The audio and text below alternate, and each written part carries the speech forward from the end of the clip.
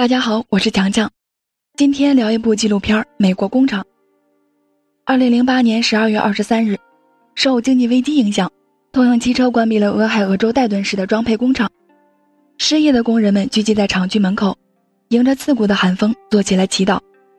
12月19日，美国政府决定提供94亿紧急贷款，救助陷入困境的通用公司。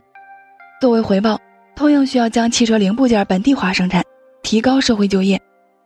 2011年，中国企业福耀玻璃成为通用最大的玻璃供应商。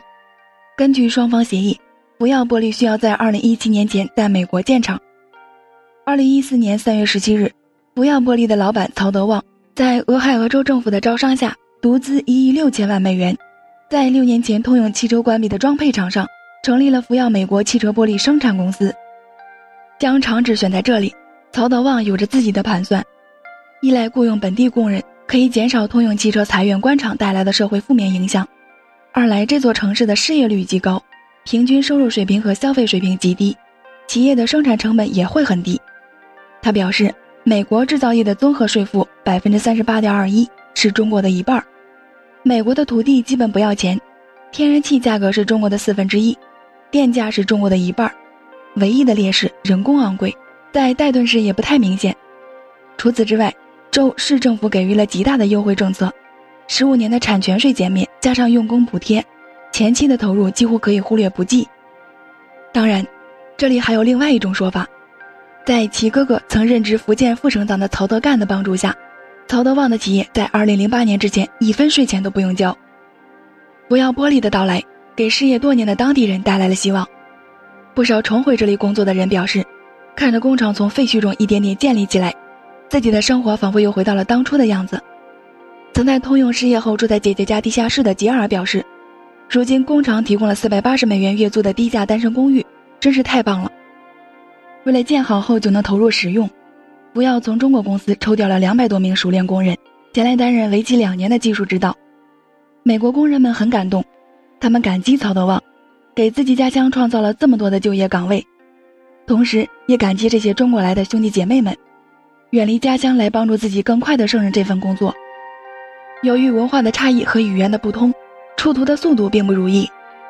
中国师傅们喜欢干活迅速，美国学徒们更愿意干活舒服，双方你嫌我笨我嫌你傻也时常发生。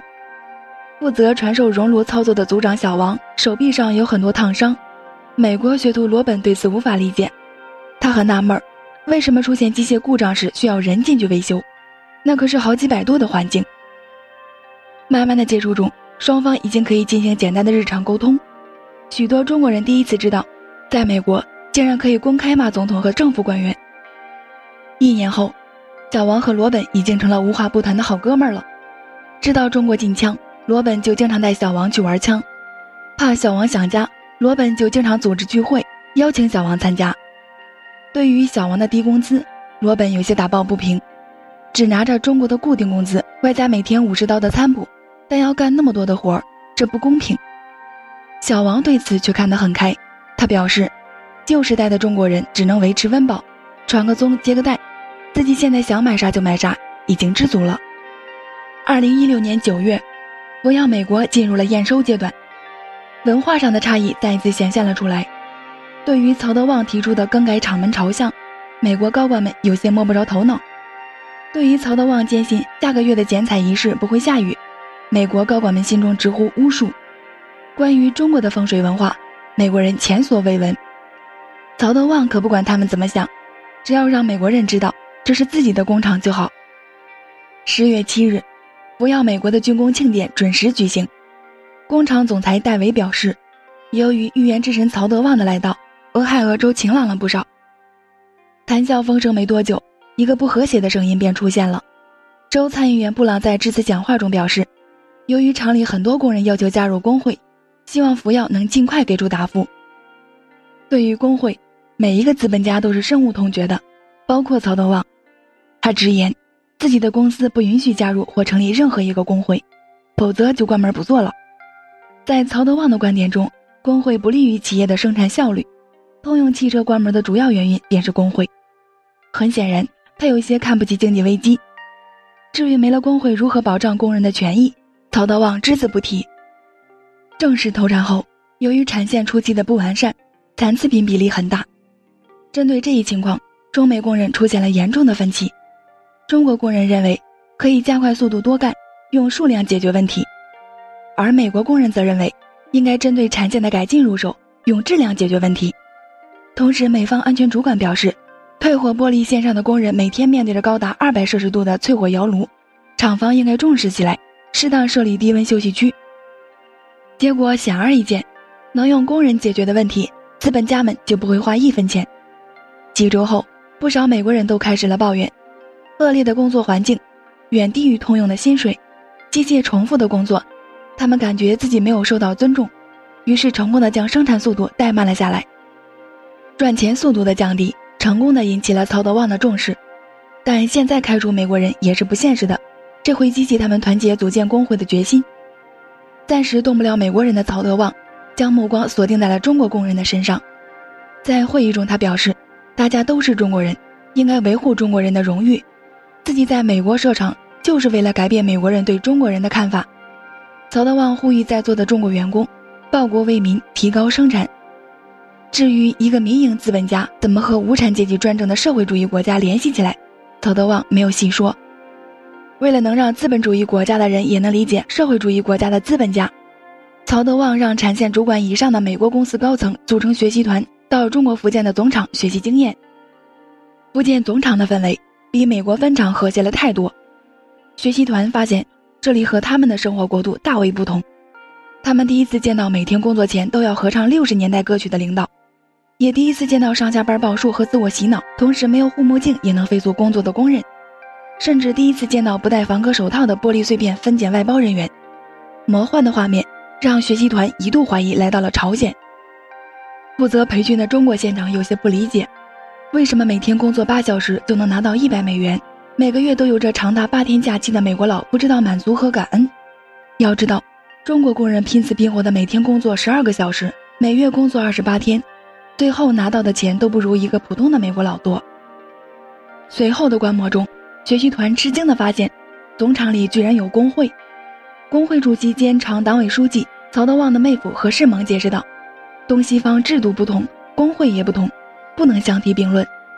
为了能让学习团更了解中国文化，总厂举办了家庭主题的新春晚会，强行尬聊的快板，目光呆滞的孩子，让学习团再次怀疑回到了朝鲜。晚会的压台节目工人集体婚礼，成功地引起了美国佬的人性共鸣。他们突然发现，原来大家都是有血有肉的人，只是不同的环境将相同的人强行改变了。1周后，接受完中国特色社会主义再教育的主管们返回了美国，还没来得及施展在中国学到的本领，他们便接到了美国工人在生活和生产上的投诉。生活上，厂方在没有建好新食堂的情况下，强行将原本的食堂改建成了生产线。生产上，服药没有遵守美国的安全标准和生产流程，高温车间没有预留逃生门，叉车工被强制要求超负重作业。针对投诉，主管们一边帮忙调换岗位安抚员工，一边向高层反映尽早处理。期间他们试图召开搬迁例会，可没一个听指挥的。用中国的统一思维来要求美国的独立文化，注定是行不通的。尽管中美双方都希望安全生产，但安全不会为大家的愿望买单。由于窑炉发生故障时采用人工排障，2个曾在通用无事故干了10来年的工人被烫伤。此后，双方工人的争执便多了起来。不管你吼没吼我，我都当成你在侮辱我。想让我加快速度，那你先给我解决安全问题。大家谁也不退让，更无异于找到解决方法，这是纯粹的互相甩锅。迟迟得不到高层的回应，烦躁的情绪在工人间蔓延开来。1周后，11名美国工人向国家职业安全与卫生管理局发起了投诉，同时申请美国最大的汽车工会进驻福耀。工人们认为，福耀已经获得了州市政府超过3000万美元的补助，理应解决安全生产问题。得到消息后的曹德旺火速开除了在劳资争端中立场不坚定的原总裁和副总裁，换上了他的朋友，曾是通用汽车采购员，帮其拿下通用订单的刘道川。曹德旺认为，工人们闹事儿只是不想给身为中国人的他干活。刘道川上台后，情况变得更加糟糕。他本着好话说尽坏事做绝的原则，能用100句赞美解决的问题，绝不会掏1美分。许多美国工人都感到了不公平，中国县长们总是希望大家能加班加点的超额完成任务，却不涨1分钱工资。他们嘴上说这是个大家庭，却视做得慢的人为垃圾。他们大搞办公室政治，解雇了很多美国管理层，换上自己的人，甚至还偷偷地往码头后面的排水沟倾倒化学制剂。美国工人们理解不了，那些拼命干活的中国人究竟图什么？2017年4月，在工会的支持下，服药的美国工人在市政厅举行了集会。他们的诉求主要有2个：一，自己为服药提供体力劳动，服药应该为自己提供安全的工作环境；二，自己在服药1年的所得都比不上一个普通的美甲店员的收入，这是极其不正常的。服药应该提高工人薪水。工人们认为，安全的工作环境、更高的企业利益、体面的薪水，这3者之间是存在平衡点的。工会主席对此十分赞同，他建议大家联合起来，投票加入工会。毕竟政客们是靠不住的，他们只知道不择手段地捞取利益。工厂管理层也没闲着，他们召开了紧急会议。有中国主管直言不讳地表示，自己一直强制让美国人加班，中国人都能接受，美国人必须也得接受。在随后的采访中，该主管得意地向导演展示了自己的手段，比方说，在美国工人内部安插打小报告的中国工人，谁对公司有意见就开除谁。至于合理的开除理由很简单，加快产线的速度就好。当然，也有很多美国人接受强制加班，他们上完了12个小时后再去做别的工作赚钱。不是所有的美国人都不用为生计奔波。为了拉拢一部分的美国工人，刘道川决定给工人的时薪增加2块。可这一举动却起到了相反的作用，更多的美国工人意识到，想要保障自己的权益，必须加入工会。对于事态的逐渐严重，曹德旺毫不惊慌。一方面，他支付了100万美元给反工会组织来对抗工人们建立工会；另一方面，则加紧开除了闹得最凶的几个支持成立工会的员工，包括那名住着480公寓的吉尔。收了钱的反工会组织效率极高，他们第一时间便开始了动员、劝说和诱导。很多支持建立工会的工人调转枪口，对抗起了他们曾经的战友。这些回心转意的人认为，相比于俄亥俄州的平均时薪8块1毛5，服药的14块9毛8已经很不错了。他们不愿意工会从中插一脚，每年需要交30块会费不说，自己努力工作的结果却和那些懒人一样，太不公平了。几天后，在美国劳资关系委员会的监督下，服药内部开始了投票。投票结果稍显遗憾，868票反对工会，444票支持工会。不少中国主管听到消息后十分激动，仿佛在此刻他们就是曹德旺本旺。深谙拉一打一的刘道川又掏出了胡萝卜加大棒，挑选出10名员工去中国旅游，同时将支持工会的大部分员工辞退，包括小王的好朋友罗本。一连串的打击下，建立工会的声音终于平息了下来，大家也渐渐地意识到世道变了。而此刻的曹德旺本旺正在福建寺庙烧香拜佛，含糊不清的忏悔声十分让人感动。感动之余，他又顺手裁掉了一批美国工厂的工人，因为不少岗位都可以用自动化机械人代替，而这正是他的最终目的。很多打算假惺惺来场依依不舍的哭戏的中美工人，准备的纸巾都只能用来擦眼泪了。电影说完了，下面聊点和电影有关的。这里不谈广义上的中美文化，因为定义实在是太宽泛了。比方大家所熟知的百家争鸣，各不相同却都是中国文化。如果哪一家跳出来表示自己代表中国文化，那我想他一定是疯了。不谈文化，我们只聊工会。正如纪录片中何世蒙所说，根据中华人民共和国工会法1章3条规定，中国境内企业的每一个劳动者都可以成为该企业的工会成员，也就是说，每个工会成员都和企业的利益有着密不可分的关系。试想一下，企业中的一名劳动者利益受损，相对应的则是其他人可分配的利益受益。出于自身利益和人性的考虑，此时其他人没有帮助该利益减少者的动机。